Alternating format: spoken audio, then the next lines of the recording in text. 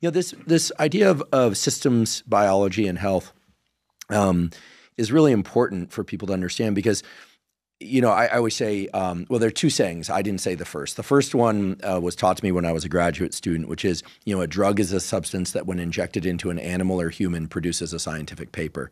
Meaning anytime you manipulate a variable, there are two things that if you inject a drug at a high enough dose, you'll see an effect. Yeah. If you deprive sleep, you'll see an effect. And that points to several things, but I think both of them have a vector in the direction of this systems biology.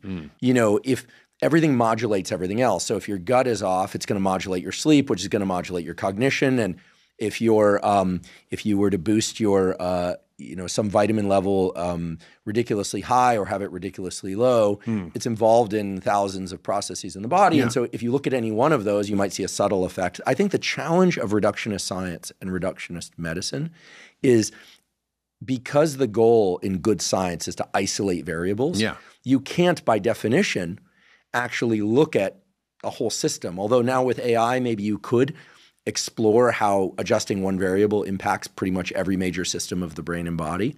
But it's just very hard to do. And as somebody who's done laboratory science for, over 25 years and instructed other people how to do it and graduate students and postdocs, I mean, it's an art, but it's limited in terms of what it can reveal.